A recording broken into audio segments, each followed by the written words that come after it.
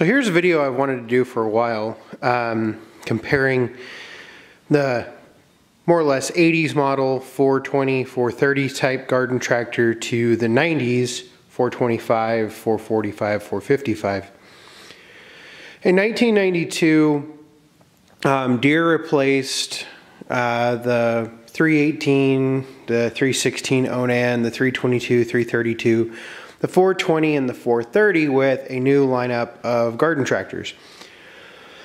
Some of which had already been out. For instance, the 318 was more or less replaced by the 285, 320, things like that. Meanwhile, the 420 and the 430 were replaced with the 425, 445, and 455. The 420 was more or less replaced directly with the 425, and the 430 was directly replaced with the 455.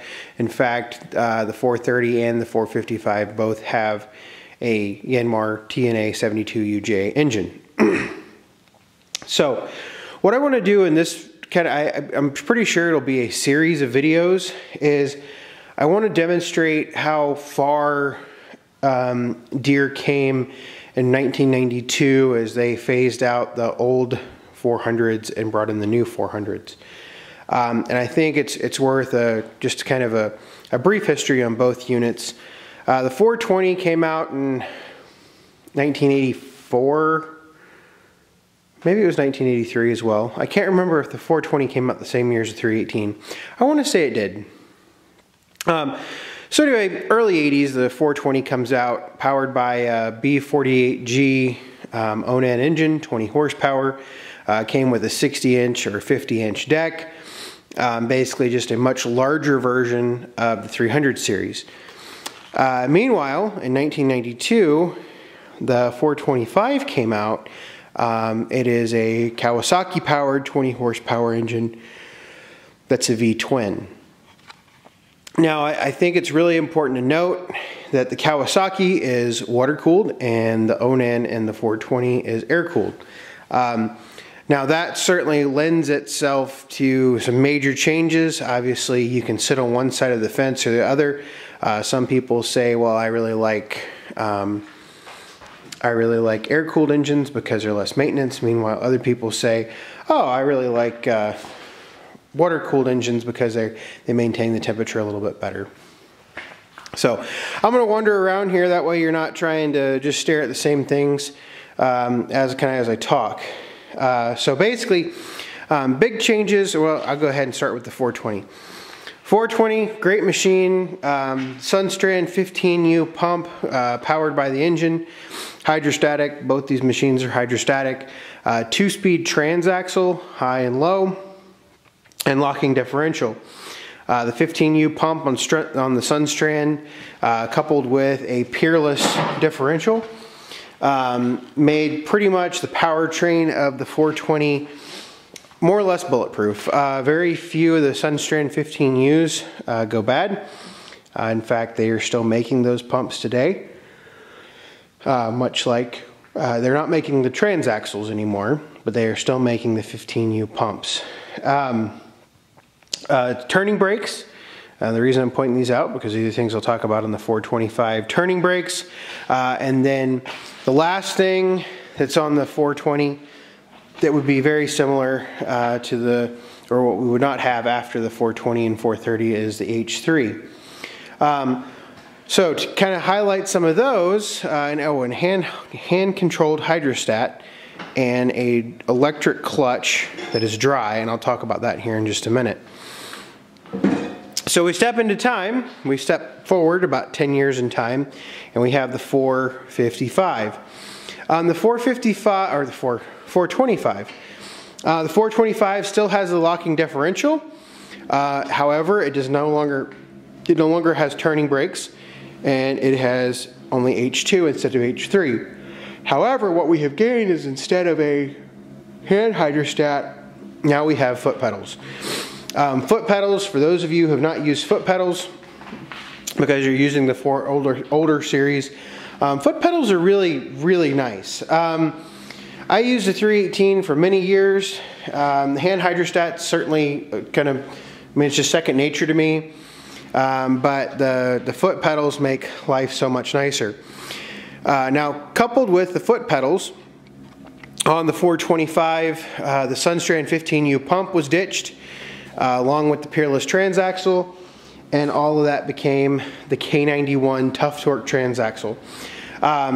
The K91 is actually still, the K91 specifically is still not in use, but even the current Deere series, the X7s, use a K92 transaxle. Same architecture as the K91. I actually have a video series of me tearing apart a K91. This is just my opinion. I think if you stack these two transaxles up to each other, I don't think one will win over the other. They're both very, very solid units. I have the utmost respect for both units. I would probably pick, personally, I would probably pick the K series from Tough Torque, either the K91 or the K92, merely because the fact you can run onboard hydraulics, specifically an onboard loader, with the 4-5 machines. So that's the big change there. But with the K91, Deere ditched the dry clutch that is on the front of the own-end back here. So you can see the dry clutch, the electric dry clutch on the own-end. And the Deere picked up the mid-mount PTO for the K91. It is a wet clutch. And so the clutch packs basically are all controlled by hydraulic fluid in the 425, 445, 455.